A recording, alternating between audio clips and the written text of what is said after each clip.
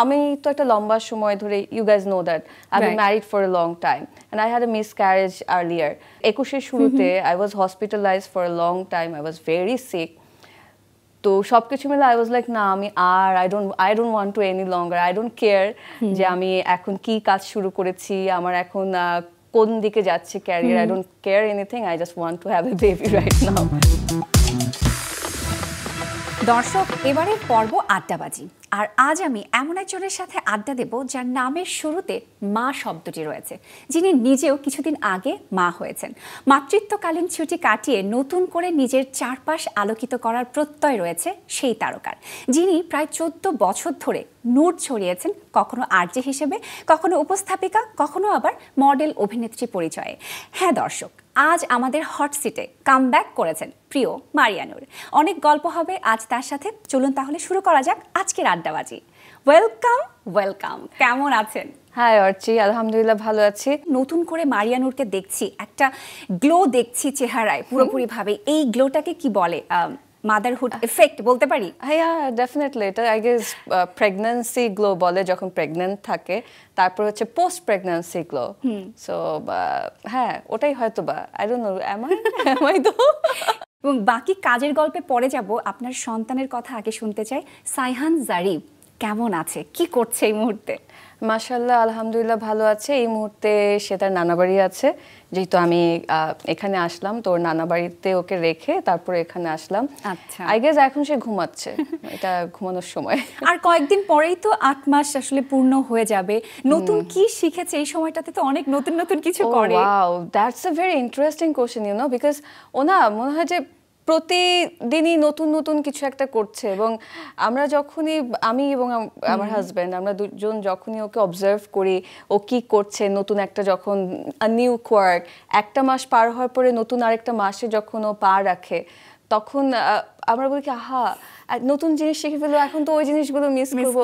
একটু একটু করে কথা বলার চেষ্টা করে, সেই জিনিসগুলো এখন শুরু হয়েছে। আর আগে যখন কথা বলতে পারতো না, নানাভাবে বোঝানোর চেষ্টা করতো, এখন আবার সেটা মিস করি। হামাগুড়ি থেকে এখন দাঁড়ানো শুরু করেছে, ইনশাল্লাহ কয়েকদিনের ভিতরে হয়তো হাঁটাও শিখে যাবে। তখন হয়তো ওই হামাগুড়ি দিয়ে এই যে আমাদের গা ধরে বেয়ে বেয়ে ওঠার যে চেষ্টা, দাঁড়ানোর চেষ্টা, সেটা মিস করব। সো প্রতিদিনই সে নতুন কিছু শিখছে। এবং মাশাআল্লাহ Saihan is a fast learner. এখন সে মাঝে মাঝে ক্ল্যাপ করে, টাটা দেয়। তাকে যখনই বলে যে গুড জব বাবা, ইউ আর গুড বয়, তখন সে নিজেই একটা ক্ল্যাপ দেয় যে yes I M a good boy.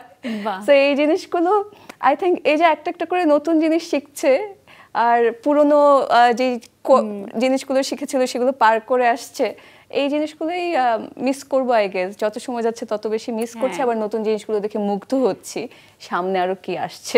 চমৎকার সময় কাটছে আশা করছি। আলহামদুলিল্লাহ। একটু যদি পেছনের গল্পে যেতে চাই, 2009 সালে আরজে হিসেবে ক্যারিয়ার শুরু, 2012 সালে টিভিতে উপস্থাপনা, বেশ অনেকটা সময় তো আসলে হয়ে গেছে। এই জার্নিটা নিয়ে বা একটু পেছনে ফিরে তাকালে কি মনে হয়? আমি কষ্ট করেছি, আমার শ্রম দিয়েছি, আমি চেষ্টা করেছি, দর্শক সেটা গ্রহণ করেছেন, আমাকে অ্যাকসেপ্ট করেছেন, আমাকে সাপোর্ট করেছেন, ভালোবাসা দিয়েছেন।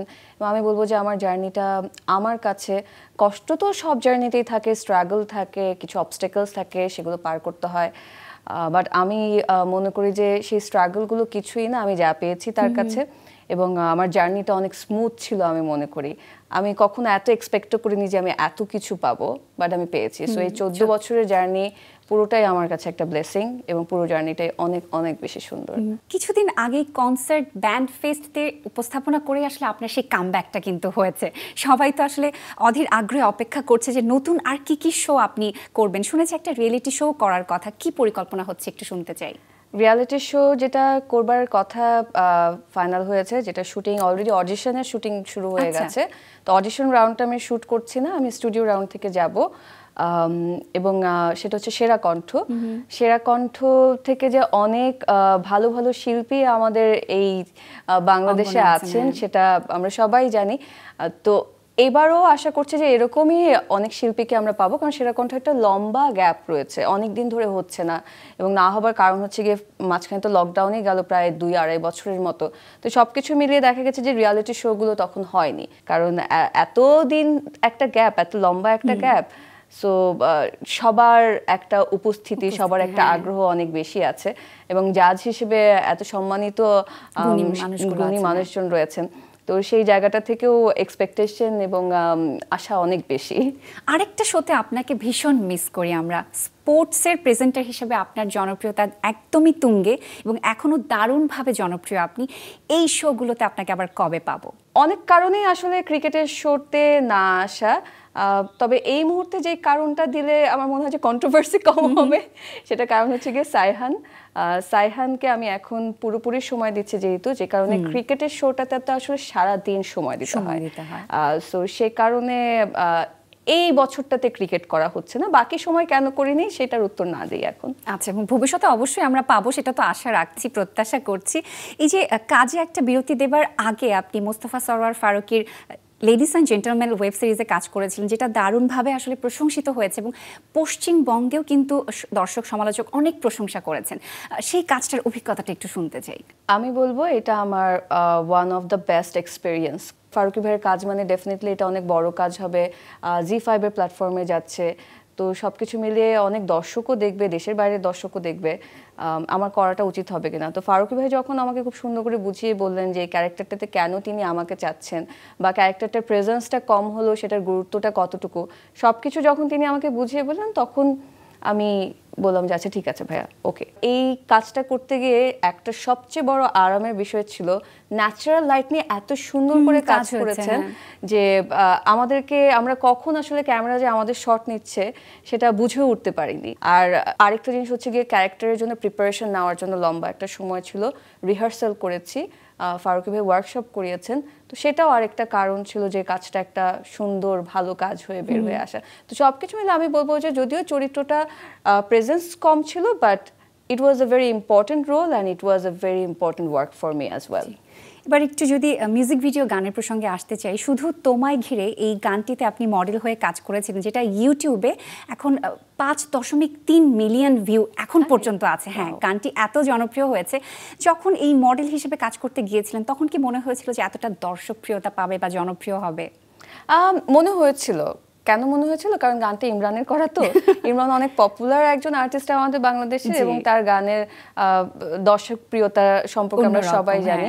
তো সবকিছু মিলে আমি জানতাম যে ভিডিওটা মানুষের ভালো লাগবে, গল্পটাও সুন্দর ছিল, কিন্তু গানটা যে মানুষের ভালো লাগবে এই ব্যাপারে আমি শিওর ছিলাম।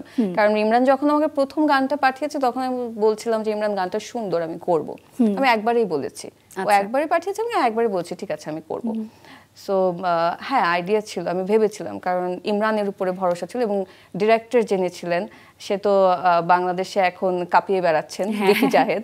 সো সবকিছু মিলে একটা ভালো পূর্ণ একটা টিম ছিল। তো সো ইয়া, I expected যেটা ভালো হবে, বাট কাজটা শেষ করার পরে একটা ডিসিশন নিয়েছিলাম আর কোনোদিন মিউজিক ভিডিও করবো না। আচ্ছা, এবং আরো একটা কাজের অভিজ্ঞতা আসলে শুনতে চাই। গায়ক এবং জনপ্রিয় অভিনেতা তাহসানের সাথে বেশ কয়েকটি নাটকে কাজ করা হয়েছিল, সেই সময়টাকে আসলে মিস করেন বা তার সাথে কাজের সেই অভিজ্ঞতাগুলো মিস করেন?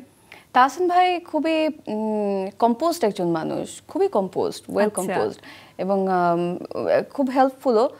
যখন যেই কাজটাই করেছে তিনি পূর্ণ সহযোগিতা করেছেন। হ্যাঁ, একটু তো মিস করি ওই সময়টাকে, যে প্রায় 2 বছরের মতো হয়ে গেল কোনো নাটকে আমি কাজ করছি না, অভিনয় করছি না।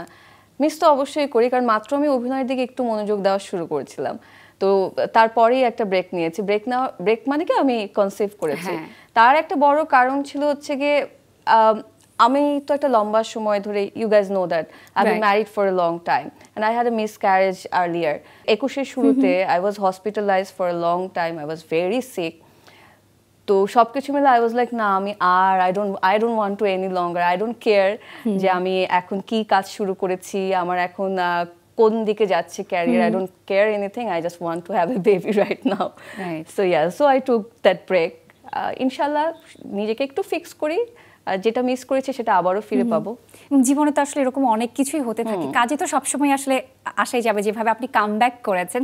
এবং এই কামব্যাক নিয়ে যদি জানতে চাই যে এই মুহূর্তে যদি কোনো দুর্দান্ত একটি চরিত্রে বা স্ক্রিপ্ট আপনি হাতে পান, কোনো গুণী পরিচালক আপনাকে অভিনয়ের প্রস্তাব দেন, তখন কি করবেন? ফিরিয়ে দিবেন নাকি কাজটি করবেন? যদি এই মুহূর্তেই বলা হয় আমি এখন ফিরিয়ে দিব।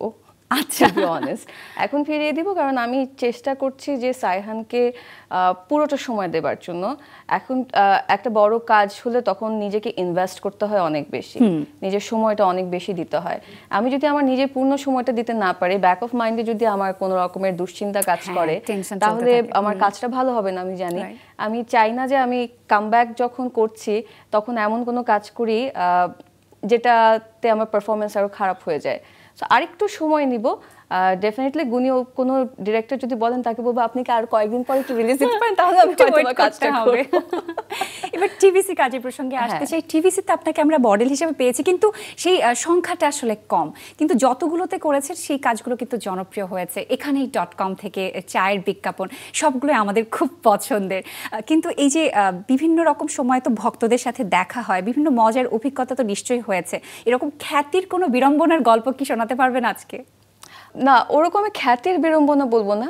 আমি যা পেয়েছি আলহামদুলিল্লাহ, বা দর্শকরা যখন আসলে আমাদের কাছে আসেন যে একটু কথা বলতে চাই বা হয়তো একটু ছবি তুলতে চাই, সেটা তো তাদের একটা ভালোবাসার বহিঃপ্রকাশ। তো আমি সেটাকে খ্যাতির বিড়ম্বনা বলবো না। তবে যখন এখানেই .com প্রথম করেছিলাম, তখন রাস্তাঘাটে যেখানে যেতাম ইয়াসনা ইয়াসনা বলে চিৎকারটা খুব বেশি শুনতাম। প্রতীক কোথায়, হ্যাঁ, এই কথাগুলো খুব বেশি শুনতাম। আর চায়ের বিজ্ঞাপনটাও সেটার ক্ষেত্রেও এই জিনিসটা খুব বেশি শুনতে হতো, এই ভদ্রলোক জানেন না, আপা একটু বলবেন নাকি কথাটা আরেকবার, সো ডায়লগটা একবার দিবেন নাকি, এই ধরনের কথা হয়তো শুনতে হয়েছে। বাট ডেফিনেটলি এটা তো একটা it's a very good thing যে এতই বেশি দর্শকের ভালো লেগেছে যে দর্শক জিনিসগুলোকে পুঙ্খানুপুঙ্খভাবে মনে রেখেছেন। সো ডেফিনেটলি ভালো লাগা। বিজ্ঞাপনের যে জায়গাটা তৈরি হয়েছে, কাজের নানা রকম তো অভিজ্ঞতা হয়, কতটা উপভোগ করেন আপনি কাজের এই জায়গাটাতে? ভীষণ উপভোগ না করলে তো কাজ এতদিন ধরে করতাম না। বিজ্ঞাপনের কাজের ক্ষেত্রে দর্শকের কাছে যেমন সহজে পৌঁছানো যায়, এটা একটা আছে নিজের পারফরমেন্স দিয়ে। আরেকটা হচ্ছে যে কাজটা যে এত মানে এত ডিটেইলে করা হয়, সেটা অনেক উপভোগ করি। যে প্রত্যেকটা জায়গাতে একজন ডিরেক্টর কিভাবে বুঝাচ্ছেন বা কিভাবে এই প্রত্যেকটা সেকেন্ডকে গুরুত্বপূর্ণ করে তুলবার চেষ্টা করছেন, অনেক মিস করি। আর একটু ফিট হয়ে নেই, তারপরে আসবো। এবং আপনি এই ফিট হওয়ার থেকে আমার মনে পড়লো যে আপনি এর আগে বলেছিলেন যে ফিজিক্যালি ফিট হওয়ার চেয়ে আসলে জ্ঞানের দিক থেকে ফিট হওয়া অনেক জরুরি, এবং আশা করছি সেই সব কিছু মিলিয়ে আপনি নতুনভাবে আবারও কামব্যাক করবেন। অনেক ধন্যবাদ জানাচ্ছি, কথা বলে ভীষণ ভালো লাগলো, এবং বিনোদন সারাদিনকে সময় দেওয়ার জন্য অনেক ধন্যবাদ। থ্যাংক ইউ ভেরি মাচ, আমারও ভীষণ ভালো লাগলো। এখানেই .com নিয়ে কথা বলছিলাম, এখানেই .com এর পরেই প্রথম এই চেয়ারটাতে বসেছিলাম, 14 বছরের কথা বলে ফেললে। সো ইনশাআল্লাহ আশা করছি যে এই চেয়ারে আরো অনেক বসা হবে, আরো অনেক কথা হবে। ধন্যবাদ মাছরাঙ্গাকে, ধন্যবাদ তোমাকেও।